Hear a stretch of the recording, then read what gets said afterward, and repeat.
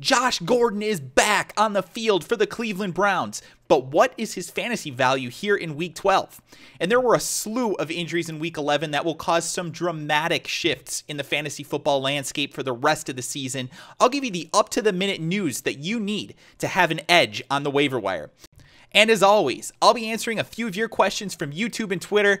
It's all on today's episode of the Fantasy Football Swagger Podcast.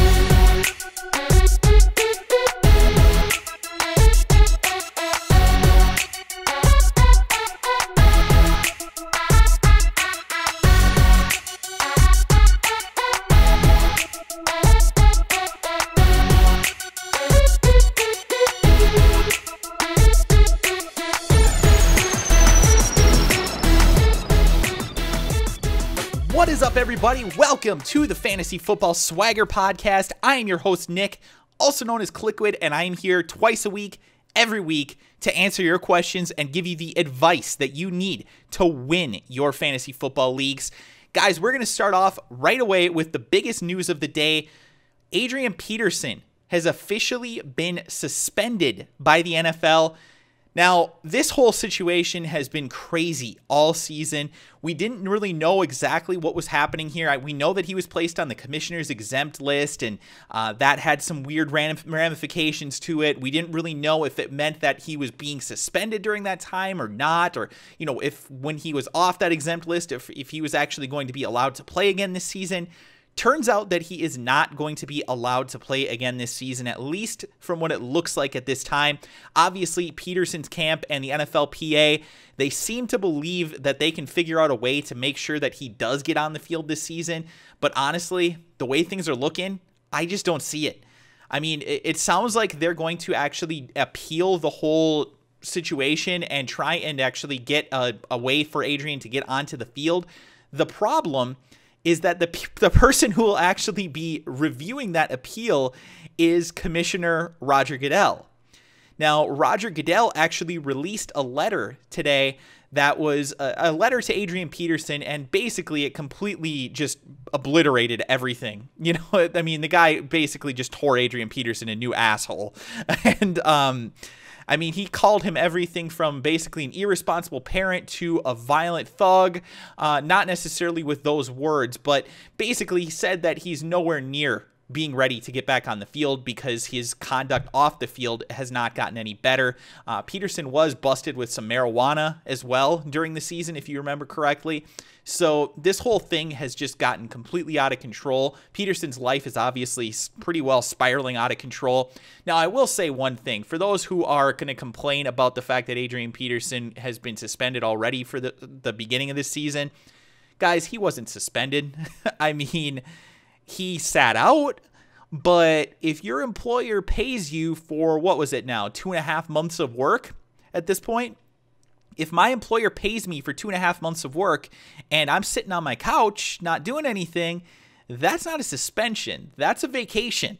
And that's what Adrian Peterson's had. So far, Adrian Peterson has been paid about $7.5 million to sit out this season by the Minnesota Vikings. This is not a decision coming from the Vikings. This is coming from the NFL. Minnesota has already paid him that money.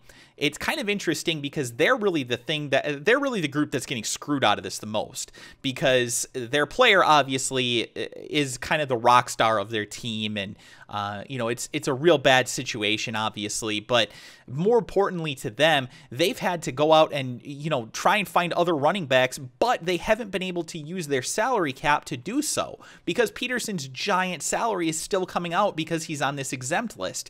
So it sucks now because they're basically going to miss their starting running back for the entire season, save for one game because he did play in week 1. And that's the kind of thing that's going to come up time and time again with situations like this if the NFL doesn't change things. So, you know, we look at this from an NFL standpoint, and it's terrible for the Vikings, obviously. I don't agree with what the NFL is doing. because like I said, I think that there needs to be a stronger emphasis on exactly what they're going to do in situations like this. But what I will tell you is that from a fantasy standpoint, Adrian Peterson at this point is basically completely droppable in almost every single format. The only place where you're obviously going to want to keep him is keeper formats, but even then, we don't know what's going to happen. At the end of this season, it sounds a lot like the Minnesota Vikings could end up cutting Adrian Peterson, and the reason I say that is because he is actually not due any more guaranteed money for the remainder of his contract. He does have a huge contract next year, but the thing is that the team could very realistically decide that they don't want to deal with this anymore. This whole situation has been too ugly PR-wise, and that Adrian Peterson, like I said, he's not due any more guaranteed money. They can cut him without a penalty. If they would have cut him this year, there would have been a giant salary cap penalty for doing so. But the reason that they're keeping him on the team is to avoid that, in my opinion. So I do expect that Adrian Peterson will be on a new team next season. It could be a team like, say, Indianapolis, that is currently really struggling at running back, but they are so stacked everywhere else. This team would be a potential Super Bowl contender if they had Adrian Peterson on their roster. To be honest with you, they're a Super Bowl contender without Adrian Peterson. But if you have Andrew Luck and Adrian Peterson in the same backfield, whew, that could be ugly real quick for NFL defenses. So that's the type of offense that I would like to see Peterson go into. Of course, he could end up on a team like the Jets or, any of these, a number of these other teams that have running back concerns and running back problems. But the bottom line is that this season, Adrian Peterson, it's a lost season. It sucks. He was a top 5 player in almost every single draft, but at a certain point, we have to just be able to decide that it's over. I told you guys when he first got suspended, when we first heard about this whole situation, and when I say suspended, I use that term really loosely again, but when he was first listed as being out and not playing on the field for the Vikings, I said you should probably drop this guy. And I still stand by that. I don't believe that he will play football again this season. And if you have him on your roster still, I mean, if you don't need the roster spot, fine. If you're really under the impression that he's going to be able to play, but I just don't personally see it. I don't see how he gets back on the field. One guy who will be on the field, though, this upcoming week, Josh Gordon is finally back. He has served his, 10-game suspension for the Cleveland Browns. He will play this weekend. Instantly a must-add in every single league if he is available, and there are plenty of leagues where Josh Gordon is still available. You need to be out there right now making him a very big priority on the waiver wire if he is available in your league. Hopefully you guys have been listening to this for the past couple of weeks because I've been saying Josh Gordon's coming back, Josh Gordon's coming back, get him on your roster before everybody else tries to get him, and hopefully you already have him and you didn't have to waste a waiver wire claim on him. Hopefully you were just able to get him as a free agency pickup, or maybe you were in like an auction bidding system or something like that and you were able to get him super cheap. Hopefully that helped you guys out, but if it didn't, now is the time. This guy is an absolute monster. The NFL's leading receiver, from a year ago. The guy has just absurd talent. Legitimately number 1 overall wide receiver talent. There's no question about that. But at this point in time, we do have to be honest with ourselves and understand that he has not been practicing with his team. He doesn't have any chemistry with the offense. He doesn't really know what's going on with the team at this point in time. There's a lot of controversy in that roster right now. Ben Tate, for example, recently released by the Browns, and that's something that we'll talk about here in a moment.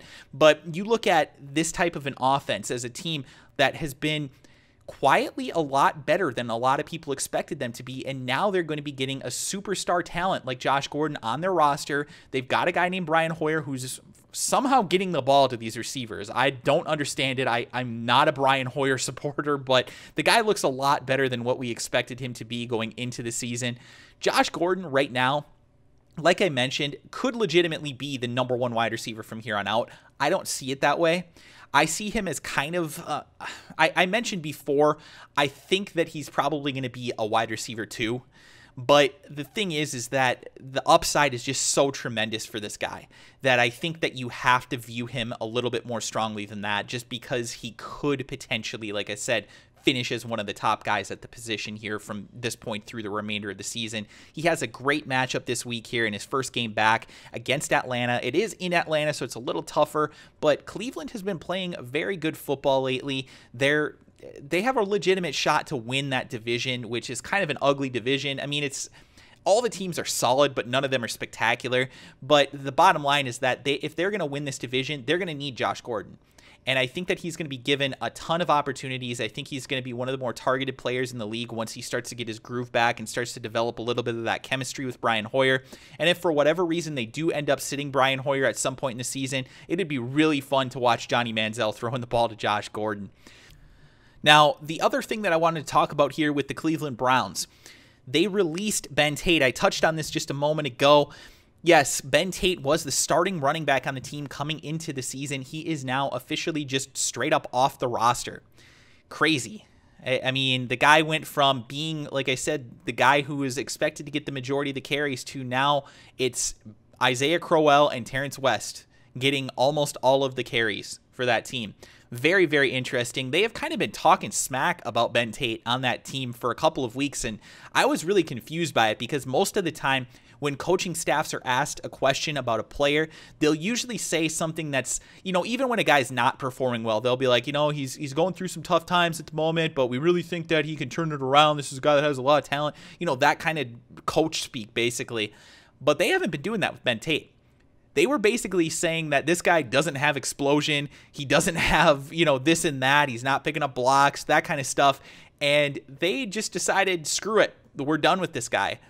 Very, very interesting. Ben Tate was a big-time performer when he was on the Houston Texans. Dude was putting up crazy numbers in relief of Arian Foster, sometimes even in the same game as Arian Foster, putting up big games. But now he goes to Cleveland, and they are just not doing anything with him. So not all that unexpected, I guess. I didn't expect him to be released, but I did expect that he would probably be the third guy on the depth chart going forward. We still really don't know who the quote-unquote starter will be in Cleveland, and the reason for it is because the coaches have basically been going off of who's been playing better in practice. So one week it's Terrence West getting 20 carries, and the next week it's Isaiah Crowell getting 20 carries, and it's just going to be a crapshoot from here on out. I think most people at this point do believe that it's going to be Crowell if you want to own somebody in this backfield. If there is one player, I think it's him, but it very easily could be a week-to-week type of situation. And that's really, really tough to predict for fantasy football because, yeah, we might be able to get reports from practice and say, okay, Crowell's looked really good this week. He's probably the guy. Or, Terrence West has looked really, really good this week, and maybe he's going to be the guy that gets all the carries. But that's all speculation. There isn't really anything coming from the coaching staff on Friday or Saturday that's saying, oh yeah, Isaiah Crowell is going to get the start this week and we're going to give him 20 touches. That's not happening at all. So this is going to be a very tough and very difficult to predict fantasy football running back situation now. But I will say that it is a little bit better now that Ben Tate's gone because we don't have that concern. Now, the other team that I think has a very interesting running back situation here, Denver. Monty Ball and Ronnie Hillman, both unlikely to play this Sunday due to various injuries. Ball has a groin injury. Hillman still recovering from that foot injury. Now, Ball actually re-injured his groin on, I think it was the first or the second play that he was on the field. And that led to C.J. Anderson once again getting the vast majority of the touches for the Denver Broncos. They did lose that game by a pretty significant margin to the St. Louis Rams. And, nobody really expected that, to be honest. But you look at it like this. C.J. Anderson, 9 carries, caught 8 passes, though. 17 total touches in a loss. And that's something that you can't overlook. Most of the time, if Denver is behind in a game, it's going to be Peyton Manning, Peyton Manning, Peyton Manning, Peyton Manning, Peyton Manning, and he's going to be looking down the field. In this game, he was more than willing to check the ball down to C.J. Anderson, and that's pretty interesting. I don't expect this guy to be the next, Darren Sproles or the next Reggie Bush from a few years ago where he's catching a ton of passes or anything, but what I will tell you is that C.J. Anderson has a skill set that plays pretty well for the Denver Broncos. He can pass protect just a little bit. Certainly he needs to work on that a little bit, but I think that he has a little bit of confidence from Peyton Manning at this point, and he's putting on a show with some of the touches that he's getting. 86 yards in the passing game. He broke 100 yards this week, despite the fact that the Broncos only put up 7 total points on offense, and there's not a whole lot to dislike about this situation right now. With Monty Ball being out, Ronnie Hillman being out likely for the next 2 to 3 weeks here, this guy's going to be getting almost all the carries. Now, I understand Juwan Thompson could end up seeing some carries. We've seen him snipe a couple of goal line touches earlier in the season, but he was basically unused in this game this past week. And I kind of expect that to be the case going forward. I don't really see much of a situation that Juwan Thompson's going to be getting more than maybe a handful of touches per game. And as long as that's happening, as long as CJ Anderson is the guy in this Denver offense, I like him as a solid RB2, especially in PPR formats where he can take advantage of his pass catching skills. So if he is still out there in your league for whatever reason, you need to be out there acquiring him. And if you have him on your roster, I love him, like I said, as an RB2, and even better as a flex. If he's somebody that you just went and picked up on the fly, this is a premier time to be putting CJ Anderson in as your flex because he's going to put up nice numbers from here on out. Next thing, another running back situation. This one is a little bit less fantasy relevant, but I still want to touch on it because I think it's kind of bizarre, and that was the LeGarrette Blount being released by the Pittsburgh Steelers here on Tuesday. Now, LeGarrette Blount left the field on Monday, despite the fact that his team was winning, and Le'Veon Bell was putting up ridiculous numbers. I understand. I totally get that LeGarrette Blount wanted to be on the field. He wanted to get some carries of his own and show what he can do, but he decided that he was going to leave the field, showered, and then he left the stadium before the team was out I think they were still on the field when he left the stadium. He got no carries on Monday night, and this is now the fourth team that LeGarrette Blount has left in 5 seasons, whether it be, leaving in free agency or being released. So obviously, in 5 seasons to be on that many teams, if you count the Titans, by the way, they were the first team that he was on. This guy has the skills to be on an NFL roster, but there's something going on up in the head, He was arrested earlier this year with Le'Veon Bell for marijuana possession. I believe that was in a car. But I don't want to just make speculation here, blind speculation, but given the fact that this guy has made some poor decisions in other areas of his life, it seems pretty likely to me like LeGarrette Blount was probably the culprit of the marijuana possession and Le'Veon Bell was more just kind of there. But it's hard to say. It's really hard to say, and I don't want to make that speculation. But what we do know is that the guy was facing a suspension coming up at some point, most likely, as is Le'Veon Bell. Probably won't be until next year, though. So it's kind of interesting that the Steelers kept him on their roster after all of this, but clearly this was the final straw. He is gone, and now he's going to be looking for a new team. Him, Ben Tate, Ray Rice, all these guys with, possible attitude issues, I would have to assume, with all of them. I mean, Ray Rice, obviously, most people said he was a good guy with the team and that kind of thing, but there's obvious major PR situations with him. Adrian Peterson could potentially be eventually released by the Vikings. I don't think he will be this year because, like I said, they'll take a huge salary cap hit if they do that. But, all these guys, major off-the-field issues. And it's not really anything to do, well, I shouldn't say, with Ben Tate it is on the field too, but it's not so much to do with their on-the-field skills. However, there is now an opportunity for one of these guys to potentially find a spot in Indianapolis. Ahmad Bradshaw broke his ankle, will likely miss at least the next 4 or 5 weeks, probably the remainder of the season. And Trent Richardson now becomes the de facto starter here for the Indianapolis Colts. A tough situation for that team because, like I said, they have such a ridiculous passing game right now. Andrew Luck looks like a world-class quarterback. The guy's coming into his own for sure, but their running game has been so inconsistent. Ahmad Bradshaw has been great out of the backfield catching passes. Trent Richardson has been awful just at everything. But now Trent Richardson is going to be that team's #1 running back. So it's going to be very interesting to see if a guy like a Ben Tate or possibly like a LeGarrette Blount ends up in Indianapolis. You need to pay attention to the NFL news sources, whether it be ESPN or NFL.com or NFL Network or whatever. You need to have some sort of a way to get in touch with that type of information because if a guy like a LeGarrette Blount becomes a member of the Indianapolis Colts or, like I said, a Ben Tate, I know Ben Tate's been mediocre this year, but if one of those guys does end up on that team, I would be very surprised if they are not going to get at least 60% of the carries for the Indianapolis Colts. And if that happens, they become a big-time fantasy asset in this very high-powered Indianapolis offense. So make sure, if these guys are available and they do get picked up by the Colts, go out there and acquire them ASAP. Do not wait. Make them a priority on your waiver wire. Another guy who is suffering from an ankle injury along with Ahmad Bradshaw is Denver Broncos tight end Julius Thomas. In that blowout loss to the Rams, he got injured, and this is going to be a tough situation for the Denver Broncos because this guy has been on a torrid pace this season, putting up huge numbers, really putting up some of the best fantasy tight end numbers that we have ever seen.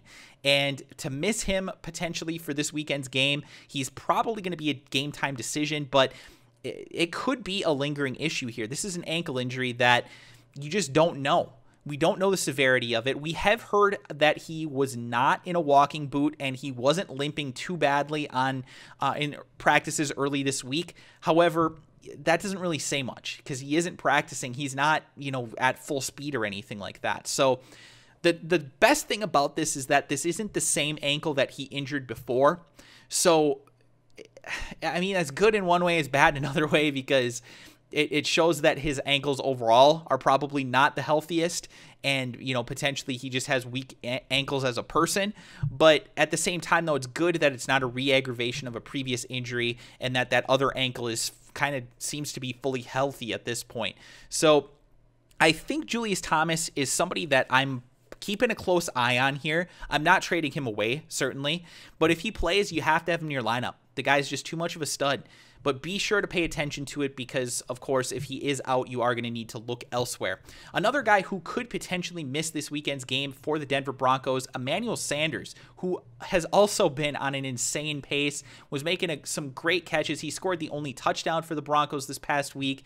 And Sanders took an absolutely devastating hit during the loss to the Rams, a horrible concussion. Well, it looked really horrible. I guess I don't know the severity of it, but it sounds like there's a possibility that he could play this week. The question is that he needs to be sure that he passes the NFL's concussion protocol testing, and that has been kind of an up and down thing for players throughout the year, whether it be, your Jordan Reeds or other guys like a Wes Welker who have suffered concussions in the past. All these type of guys, they all have, it's a very big difference between one concussion to another. It's not just like, oh, he has a concussion, maybe he'll miss one game. It could be multiple weeks. Jordan Cameron's going through that right now as well. We just don't know when this guy's going to be back. Now, Emmanuel Sanders did tweet a picture about that he was at the club, it looked like, with a couple of ladies on each arm. And, that's a good sign because that shows that he's out there having fun and he's not necessarily suffering from immediate ramifications from the concussion anyway. But he's still going to have to pass those tests. So pay attention to that as well in practice this week. If he does pass the test, obviously he's out there for you. If not, if he isn't out there on Sunday, Andre Caldwell actually saw a little bit of playing time this Sunday, caught his first couple of passes since all the way back in week 1 when Wes Welker was out. But the guy who gets obviously the biggest upgrade here is Wes Welker himself. Welker then goes from a guy who I was saying a couple weeks ago could potentially be somebody that you drop to somebody that you probably need to be acquiring right now, especially if Emmanuel Sanders or Julius Thomas is out. If one of those guys is out, Wes Welker is going to get a ton of more targets. That's just the way that it is. That's how the Denver Broncos offense works. Next guy up. Just like the Arizona Cardinals. They move these guys into the positions and they use them kind of in the same way. So I do think that Emmanuel Sanders, his injury is going to be something I think that he'll probably get over, just given the fact that he seems so happy about things still. But we do need to monitor it very closely. The number one waiver wire addition for this week, however, does not come from Denver. Doesn't come from either of the running backs that are potentially going to replace Ahmad Bradshaw in Indianapolis. It comes from New England. Jonas Gray. This guy has been a monster over the past couple of weeks, especially this past week when he ran for 199 yards on 38 carries. He scored 4 touchdowns in the win over Indianapolis on Monday Night Football. 67 carries in his past 3 games. Unbelievable. For a guy who was off the practice squad just a handful of weeks ago. Didn't play at all earlier in the season. Now he's looking like a legitimate RB1. Seriously, this guy is putting up monster numbers. Now, I will say that this guy is not a superstar talent. There really isn't any part of his game where you look at it and you say, oh, he's super fast, or he's super strong, or he has great vision, or he's making the right moves, or, you know, anything like that. He's not a great pass catcher out of the backfield, but he's in a great offense right now. New England's offense is clicking as well as just about anybody's in the league, and the Patriots have no problem running the ball at the goal line. That's something that you cannot overlook. 4 touchdowns on the ground. That does not happen very often in today's NFL, but the Patriots are doing it. They don't have any problem giving the ball to Jonas Gray. They're trusting him, and he's performing. So if for whatever reason he is available in your league, he needs to be your #1 waiver wire acquisition this week. I believe that he is going to put up monster numbers for the remainder of the season. Nobody's taken that job from him. Shane Vereen is somebody who could potentially still have value in your PPR leagues, but he's not getting the consistent carries to be a valued fantasy asset down the stretch here, in my personal opinion. So, next guy that I want to talk about, another running back here, this one from Houston, and another guy who filled in for a starter, and that is Alfred Blue. Now, he looked pretty damn good this past week. He also ran the ball over 35 times. This guy took the ball 36 attempts, 156 yards in the win over the Browns. Now, Arian Foster is still dealing with a groin injury, and with Alfred Blue playing as well as he is, it wouldn't be that surprising for me if the Houston Texans decided we're just going to sit down Arian Foster for the next couple of games here, maybe just 1 week even, and just give Alfred Blue one more shot to be the starter here. And I'm not saying that he's going to keep his job once Arian Foster comes back, but Alfred Blue has the skills to be a guy who could be a solid fantasy contributor for you, pretty much regardless of matchup. Now, they have the Bengals here in Week 12, which sounds like it should be a really tough matchup, but the Bengals haven't been that great lately. And this could be something where Alfred Blue could certainly exploit it. He needs to be a guy who you're out there picking up on your waiver wire as well. I rank him probably 3rd behind Josh Gordon and, of course, Jonas Gray. So be sure to get out there and pick up Alfred Blue for the time being. It's hard to really predict if he's going to be able to get significant carries down the stretch, but Arian Foster has a history of nagging injuries, and it wouldn't be that surprising for him to come back in a game, get re-injured, and then Alfred Blue's got the job for the rest of the year. So be sure to get out there and pick up your Alfred Blues if they are available. Next guy, Charles Sims. Finally got some playing time this past week for the Tampa Bay Buccaneers. He wasn't spectacular. He rushed the ball for just 36 yards on 13 carries. But the nice thing is that we look at this game and we see that Bobby Rainey only got 5 touches. Doug Martin's completely worthless, and Bobby Rainey's basically nothing at this point. I believe Charles Sims will be the running back that you want to own down the stretch here for the Tampa Bay Buccaneers. We talked about him a few weeks back, and it's finally starting to come to fruition that he is going to get the significant bulk of the carries. However, this is still the Tampa Bay offense. It's not great. They're not going to be able to run the ball most likely for 150 yards a game, but it's the NFL, and starting running backs are just something that are hard to come by. So if you're in a tough situation and you're starting to, mediocre guys, if you've got a Jerick McKinnon or a Matt Asiata in there and they're up against a tough matchup and you really just need a guy who's going to get touches, that could be what Charles Sims is for you. So I would be out there trying to acquire him as well. Now, one player who I'm looking at in deeper leagues, Latavius Murray of the Oakland Raiders. I think he is worth an add in your leagues that are your 14-team, your 16-team leagues that have deeper benches. And the reason that I'm saying that is because Darren McFadden and Maurice Jones-Drew have both been atrocious this season. Neither player has done anything of significant value. The Raiders are atrocious as a team. They're not going to win very many games, if any games this year. It has actually been literally over an entire calendar year since the Oakland Raiders have won a single football game. There's no reason for them to sit there with Darren McFadden and Maurice Jones-Drew, guys who are veterans and haven't done anything. It's time for them to start looking at younger guys on their roster to see what they have. They saw a little bit of what Latavius Murray could do this past week. He got 4 carries, and he ran for 43 yards on those 4 carries. He also caught 3 passes for 16 yards. So 59 total yards despite only touching the ball 7 times. That's better than anything that we've seen from any of the other players in this offense this year. As far as running backs go, at least. So I look at it like this. Very similarly to Charles Sims, I don't love the situation by any means, but if you can get a guy who is at least going to get potential touches down the stretch here, that could be valuable. especially if you're in a situation where you lost guys due to injury. You lost Ben Tate and you lost Arian Foster potentially. Adrian Peterson was on your roster to begin with. You just need guys that get touches at this point, and that's what Latavius Murray, I think, will get. I do expect him to be the highest scoring Oakland Raiders running back down the stretch here for the final, 6 games of the year that we have. So please be sure to be looking at him in your deeper leagues. If you're in a 10-team league, an 8-team league, anything like that, even 12-team league, I'm probably not looking at him at this point, but be sure to, keep an eye on him from a distance and see if he's out there getting the majority of the carries for Oakland this week. Go ahead and pick him up. Last thing that I want to talk about before I get into some fan questions, Jeremy Hill. This guy has been a beast for the Cincinnati Bengals since Giovanni Bernard has been out. He was good even when Giovanni Bernard was playing as a complimentary player. Jeremy Hill has averaged 130 yards per game over his past 3 games. Now, Gio Bernard has only one 130-yard game all season. So that's pretty damn impressive. Now, what I will say is that Giovanni Bernard is the better pass catcher, but I actually think that Jeremy Hill could be better built to get more touches in this offense. I would not be surprised at all to see Jeremy Hill being the guy who gets the majority of the running back snaps for this team, or at least the runs, as far as straight carries go out of this backfield. Would not be surprising at all. I do still expect, of course, that Gio Bernard is going to be out there for the majority of third downs because he has that explosive ability, and I think that he is still going to be a guy that you obviously want to own here in fantasy football.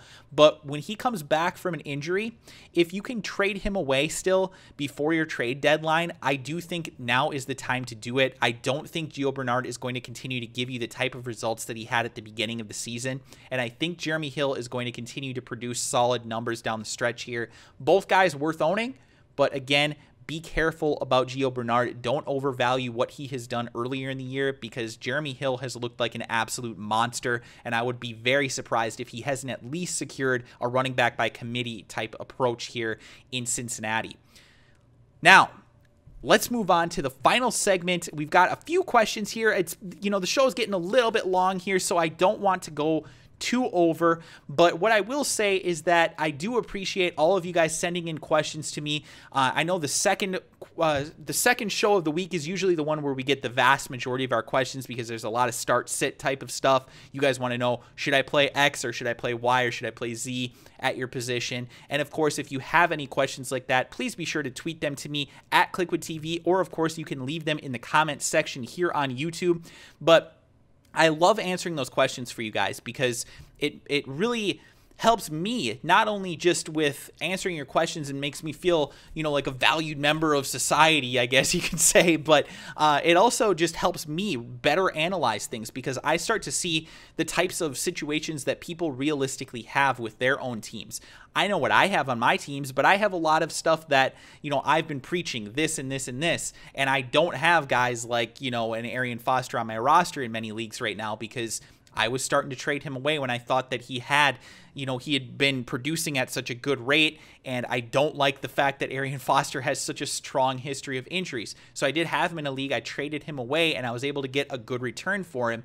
But other people, maybe you didn't make that type of a move, and maybe you're sitting there right now and you're wondering, what do I do? I have Alfred Blue as his backup, but I also have Jeremy Hill. Who do I start? Those type of questions are really the crux of what fantasy football is. You have to be able to make the right decisions from a week-to-week basis, or at least have a good week from the guy that you do choose. Even if the other guy does end up outscoring him, as long as your guy has a solid enough week, a lot of times that's good enough. So again, if you guys are interested in having me answer your questions here on the show, please be sure to tweet them to me or leave them in the comment section below. And I will, of course, do my best to get to them on the show. If I don't, I will do my best then to answer them in the comment section or respond to your tweet prior to Sunday's kickoff. So, first question comes from DDwayne17899 on YouTube, and he asks, do you think dropping Larry Fitzgerald for Benjamin is a good move? Now, he didn't really specify which Benjamin it is.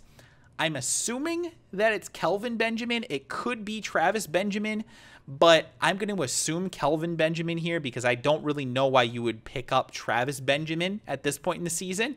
But what I will say is that if Kelvin Benjamin is somehow still on your waiver wire, you must be in like a 4-team league, because this guy is performing like a top 10 fantasy wide receiver this season. He has an unbelievable schedule down the stretch here, one of the absolute best of any wide receiver grouping, and I think that he is going to finish as a potential top 12, top 10 fantasy wide receiver this season, so long as Cam Newton doesn't throw the ball over his head 50 times in a game like he has in the past. So yes, I would drop Larry Fitzgerald for Kelvin Benjamin. I'm not so certain that Larry Fitzgerald is going to continue to produce great numbers with Drew Stanton behind the center. So just, there almost has to be somebody on your roster that's worse than Larry Fitzgerald. But if there isn't, yes, I would drop Larry Fitzgerald for Kelvin Benjamin. Travis Benjamin, no.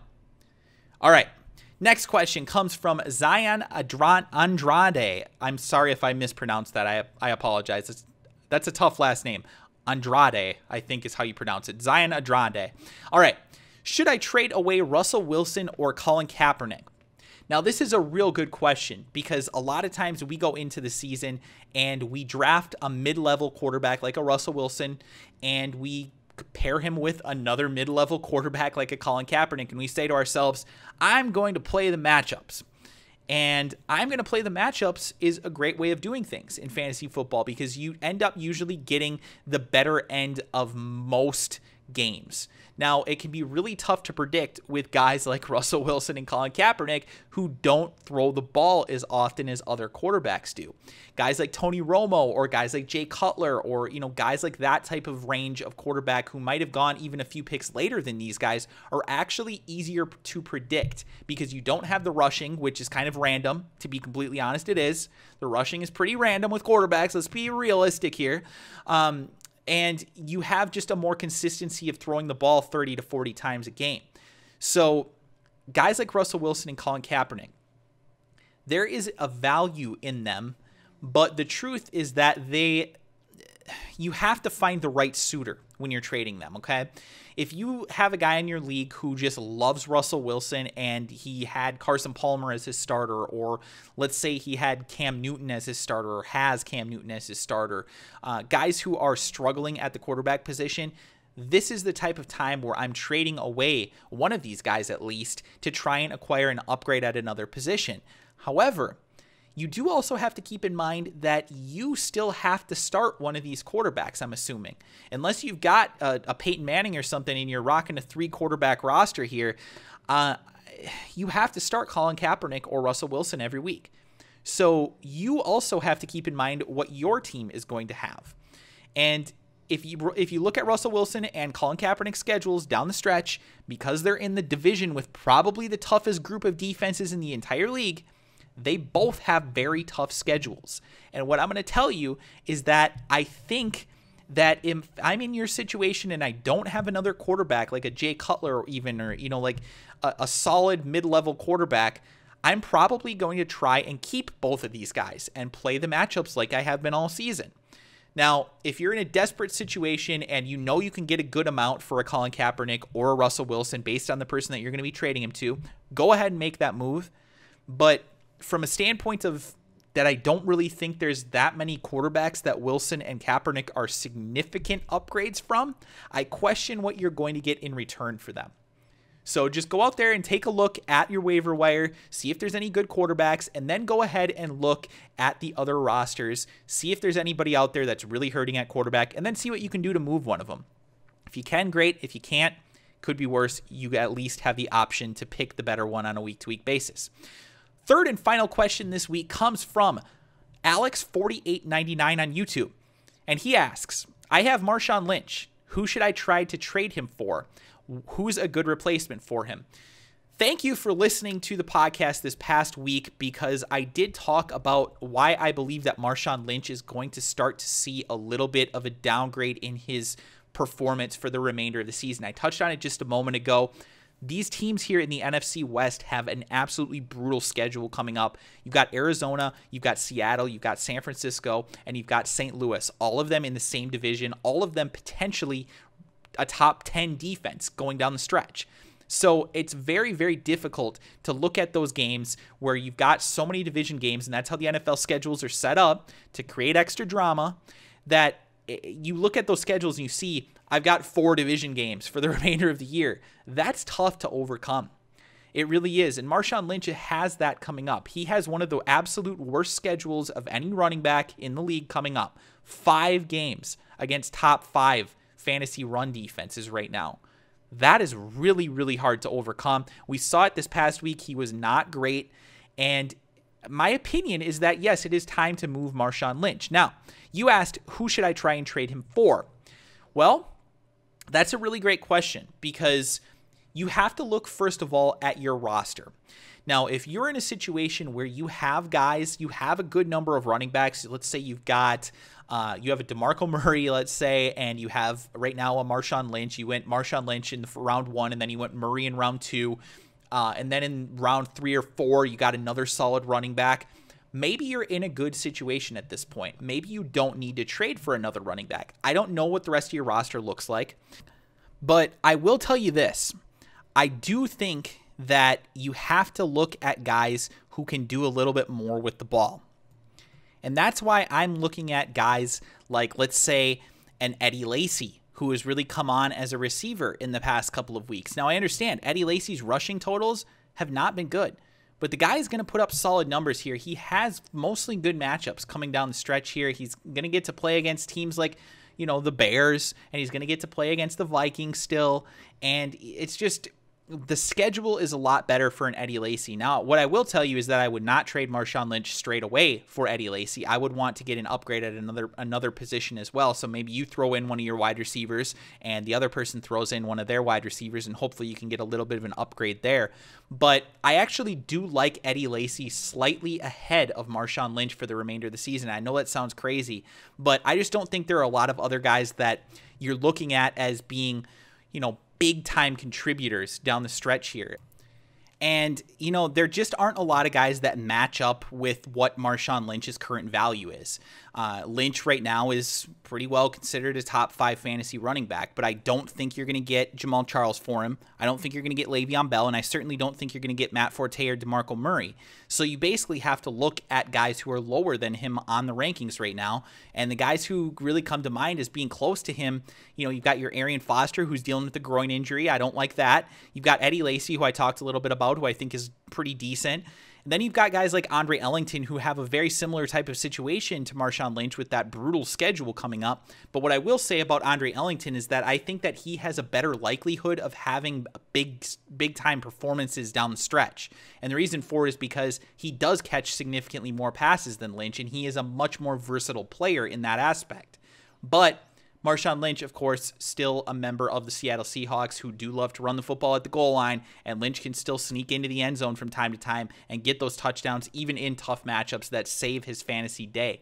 So what I'm getting at here is that I do like Marshawn Lynch still to some extent. I don't want to give him away for pennies on the dollar, but I also want to be very sure that I do get him off of my roster if I can for an upgrade at some sort of a position.